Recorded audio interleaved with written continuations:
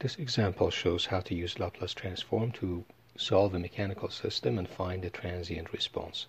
In this case, the mechanical system is a spring mass system with damping coefficient B, proportionality constant K for the spring, and also mass of M. We apply a constant force F of t starting at time t0, and we want to figure out how much is the displacement both for the transient response in terms of how it moves and changes as a function of time, and also its ultimate value. To do that, we first start with the famous well-known equation of sum of all forces should be equal to mass times acceleration. There are three forces involved, so sum of all forces is just F of t applied force minus k times x of t, that is because of the mass, because of the spring, that applies a counter force corresponding to proportional to the displacement, shown as minus k times x of t, and then we have damping coefficient that applies a counter force corresponding to a speed, and that is represented by minus b, that is the damping coefficient, times the speed, which is the first derivative of this displacement, equal to mass times acceleration, which is the second derivative of x. So we just start from this and rewrite that into keeping f of t on the only thing in the left hand side, and in the right hand side we have mass times second derivative, and we have damping coefficient times first derivative, and then we have k times the displacement as a function of time, of course. So this is the point that we can start using Laplace transform to get into S domain from time domain, where things are much easier.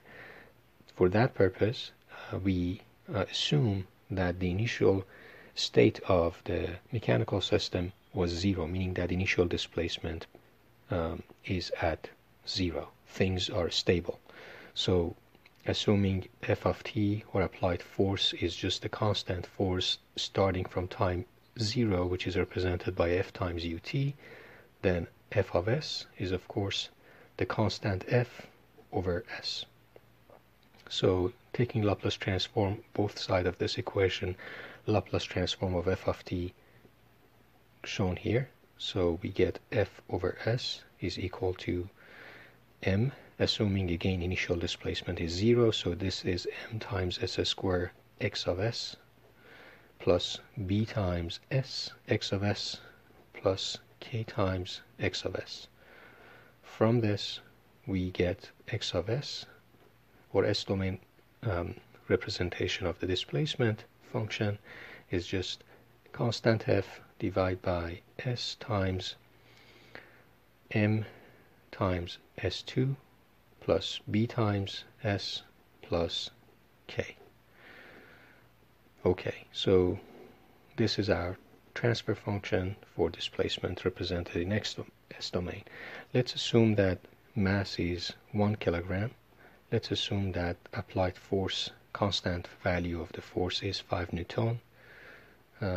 Let's assume that the damping coefficient is 4, and let's assume that the proportionality constant of the spring is just 5. Alright, substituting for the parameters, we get x of s is equal to just 5 over s times s2 plus 4s plus 5, which can be rewritten as 5 over s times s plus 2 to power 2, and then minus j2, which means it's 5 over s times s plus 2 minus j, s plus 2 plus j. So just to summarize, we have 3 poles in this system. For denominator, we have S0, that's the first pole, complex conjugate pair of poles. S2 is minus 2 plus j, and S3 is minus 2 minus j. Okay, so and as expected, these poles are on the left hand side, this complex conjugate pairs, left-hand side of S domain, so it's a stable system decaying over time. So if this is the S domain, then you have one pole 0 and the other complex conjugate poles at -2 plus j and -2 minus j. So this is j-axis. Okay, so we, rather than using brute force inverse Laplace transform to get from x of s to x of t, we use partial fraction expansion. So we use x of s is equal to something, a coefficient that we have to figure out over s plus another coefficient that we have to figure out over s plus 2 plus j plus another coefficient we have to figure out over s plus 2 minus j. To find a, we just need to multiply both sides of this. By the way, x of s is just this guy. Both sides of this by s and then set s to equal to 0, which these two cancel out. So we get a is just s x of s when we set s equal to 0. So s times this, meaning 5s over s times s2 plus 4s plus 5 when s equal to 0. For that, these two s cancel out and we get just 1. So a is 1. And same thing for b. b is, now we're going to multiply both sides by s plus 2 plus j, so it is s plus 2 plus j times x of s when we set s equal to -2 minus j. So it is effectively, again, taking x of s from here, it's 5. This is x of s, so it is 5 times s plus 2 plus j over s plus 2 plus j, s plus 2 minus j. So these two cancel out, and we set s equal to -2 minus j. So if you simplify this, you end up to be minus j minus 0.5.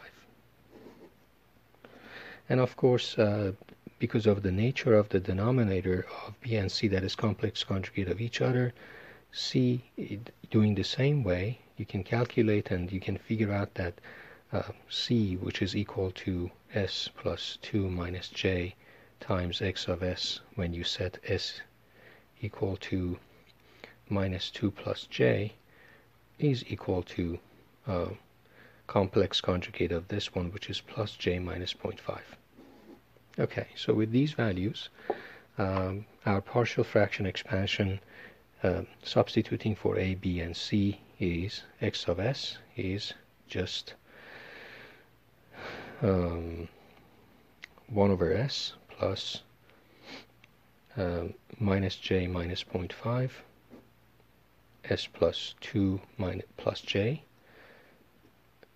j minus 0.5, s plus 2 minus j. So from here, this is Laplace transform of u of t, so x of t is effectively u of t, which is the unit step function, plus u of t for the rest of it as well. Rest of it, you have s plus 2 plus j, so, and you have these values, so you end up with minus j minus 0.5 e to the minus 2 plus j times t for the first guy, and for the second guy you have j minus 0.5 times e to the minus 2 minus j_t. Alright, so if you further simplify this, you can see it resulting x of t.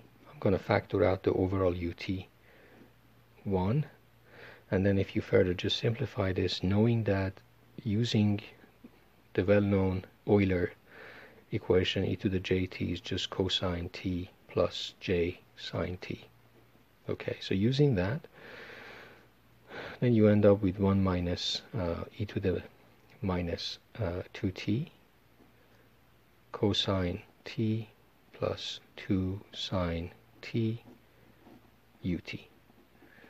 Okay, so we basically found the transient response and the time domain representation of the displacement, and from there we can see that x of the displacement at time approaching infinity is just 1, this component goes away.